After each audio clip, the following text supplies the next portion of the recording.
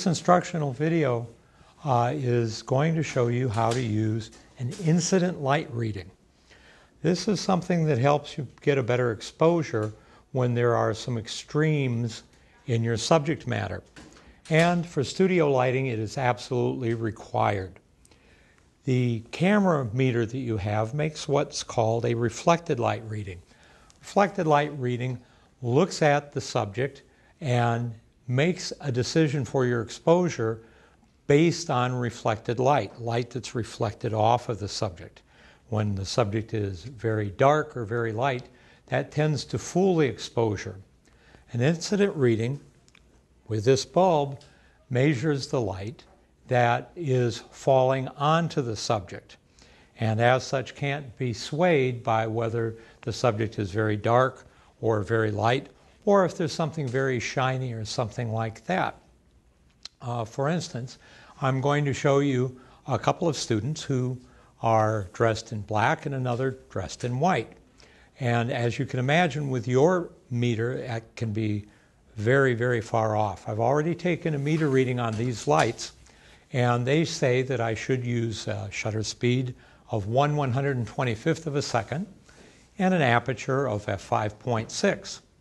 When I meter the young man in the black, I get a much, much slower shutter speed. And when I meter the person wearing white, the shutter speed goes up to 250th of a second at f11. And when I'm done showing this, we'll show the resulting photographs too, so you can see for yourself the advantages of using an incident meter. All right, I'm ready. Okay.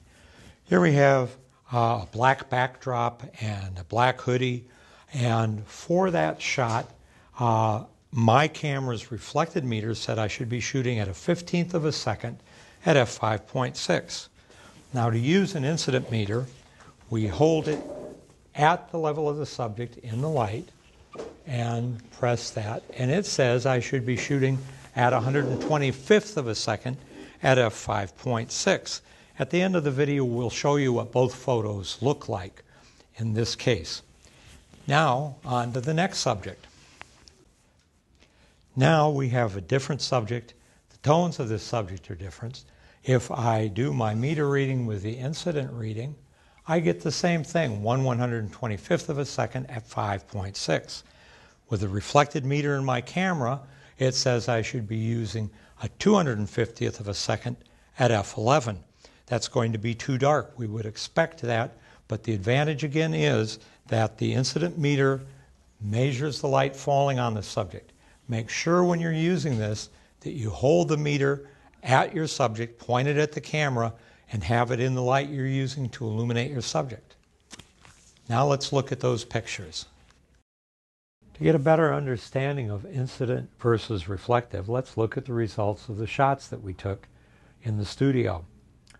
This is the first subject with a black background and a black hoodie, and the reflective reading on the right shows us exactly what happens when you do a reflective reading. It tries to make everything middle gray and very badly overexposes the picture.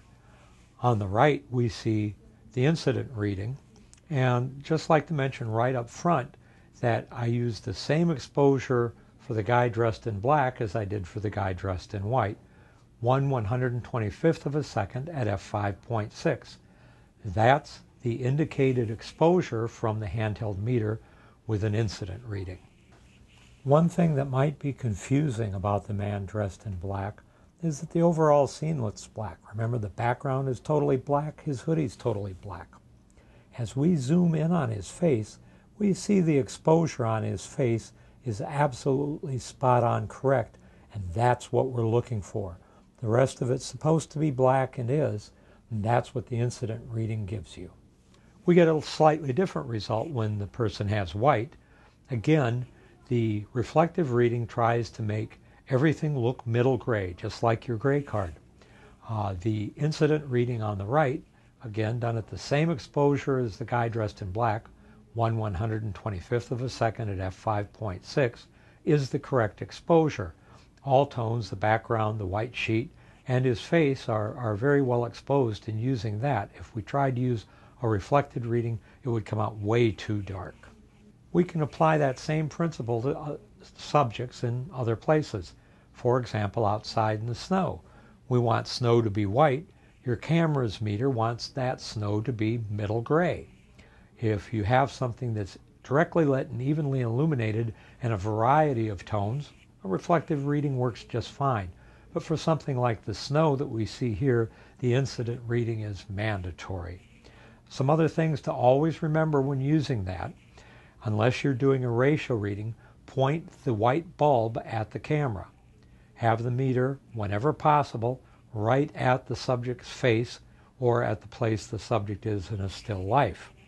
Do not stand in the shadow of your light when taking the reading. Make sure that your ISO setting on your light meter matches the ISO setting you've done on your camera, and for your camera setting, use manual ISO, manual exposure, manual white balance, and never ever use auto ISO. If you have any questions, be sure to ask. Thanks.